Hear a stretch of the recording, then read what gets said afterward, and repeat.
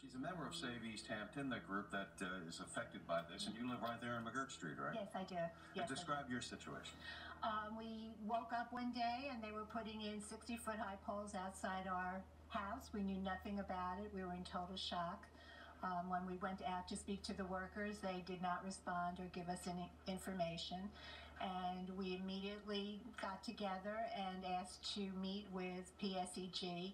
And within a week, we had them in our town at a village meeting. And they met with us and proceeded to tell us what was going on. What about people who would say this is the not in my backyard mentality? Oh, not at all. Our feeling is we actually are representing the entire town. We're concerned about the health risks for everyone. We're concerned about the risks to our water supply, and really it's about the entire town. We feel it's there are health risks for everyone. There are safety risks. It's going on a 6-mile run when it should really be a 4-mile run. It's an expense to everyone. And really, it's happening all over the island right now. That's true. There are complaints in Port Washington about very tall poles there, and the PSE&G admits that they're putting in these bigger poles. They see they are needed to better resist future storms. Right. Well, the big thing for us is, in his State of the State, Governor Cuomo said that there's a new communication highway, and that we are looking to put underground, bury the lines along public corridors so that they do not affect neighborhoods. And we totally support that. The problem is that's not what's happening on Long Island. Well, and then PSE&G tells me that they're being pressured by the state to make sure that they can meet the load this season, and they say that that's a critical substation area where they need these high voltage lines to provide power, and that for now they got to finish the project. You had a meeting with them. At first you thought there were some breakthroughs, but now it seems a little different. Where does it stand after meeting with them?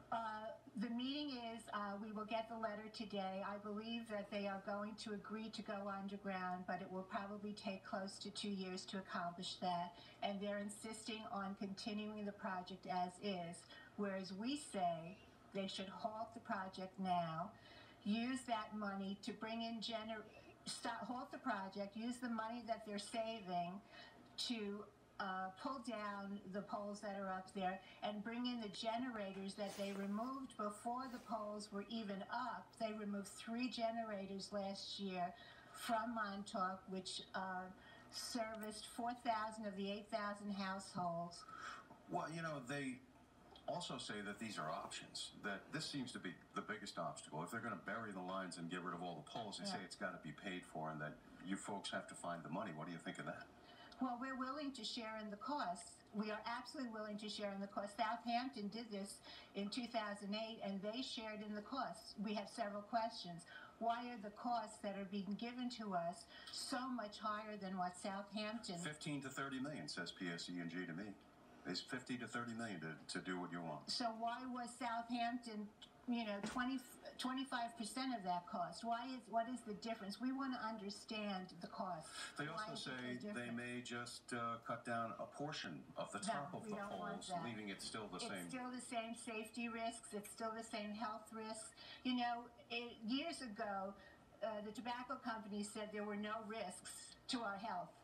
We don't want to take that chance with electromagnetic fields. There are too many questions about the effects. These wires are 20 feet from our bedrooms. So you're appealing to the governor now because you feel like the idea is what? Finish it and then we'll talk about it later? No, right. We don't want that. We don't believe in that. And it's happening all over Long Island. What we want is a moratorium on all these projects all over Long Island. Let's have a discussion about, is this really right for the island?